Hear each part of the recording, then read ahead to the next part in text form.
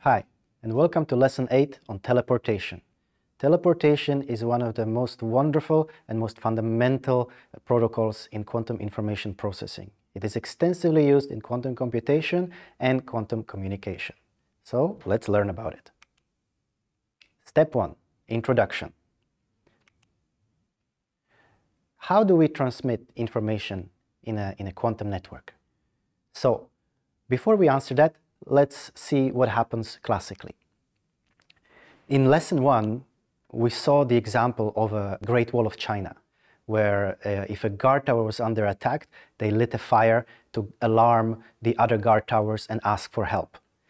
So how that message really traveled, it was carried by the photons, which originated from the fire and reached the other guard towers, where they were picked up by the other guards, and then they were able to act.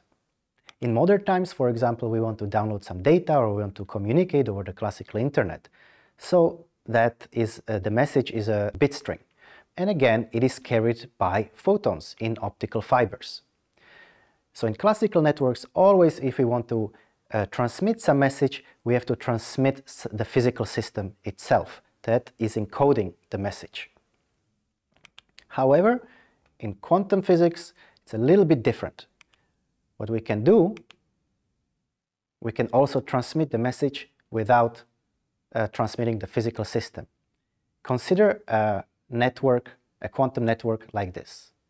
And let's say that we want to use the old-fashioned way of transmitting the message with the physical system that is encoding it.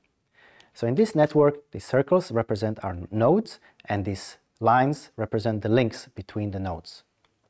So if we have a sender, for example, this blue node here, that is in possession of some pure state psi, given by alpha 0 plus beta 1. And the sender wants to send this state to its target, given by this orange network node. So, the sender can decide, or the network can decide, to send it first to this network node, then to this network node, and then finally to reach the target. But what happens if one of the links, one of the quantum channels is not working, it's down? Well, in this particular case, it's not a big problem, because the message can be simply rerouted to go around the damaged link and still reach the target. But what happens if another link is down? Well, in this case, it seems like we cannot transmit the message to the target unless we use teleportation. So we can teleport this state from the center to the target, provided that some initial conditions are met. So we can move the information itself without moving the actual physical system. That physical system remains stationary. And this is the outline of the protocol. We will consider our sender and call her Alice.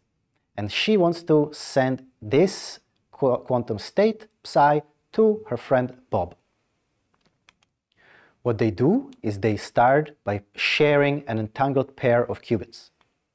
Then what Alice does is a 2-qubit measurement on both of her qubits. What that does is it provides her with 2 classical bits. Because the measurement is on 2 qubits, it means there are 4 possible outcomes. She then communicates this outcome via classical channel.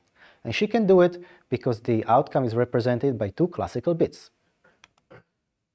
Bob then receives this classical message, applies some local corrections, and he ends up with the desired state plus.